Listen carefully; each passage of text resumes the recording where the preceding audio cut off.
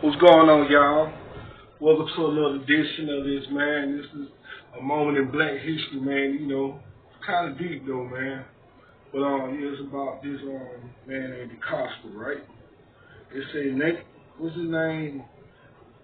Mathieu Dacosta was the first recorded explorer of African descent to arrive to Canada.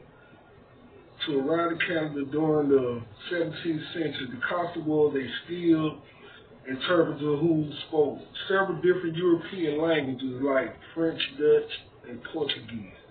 He also considered a grenade or translator who spoke the pidgin, Izar talk, right?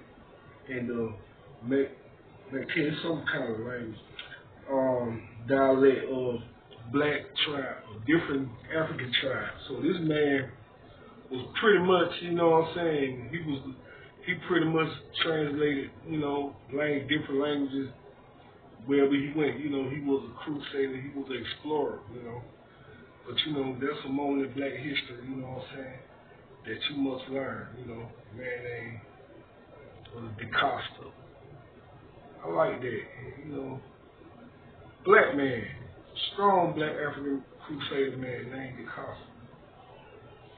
But, you know, hey, if y'all want to Google him or look him up, you know what I'm saying, be my guest, man. But that's that moment in black history, man. Believe that.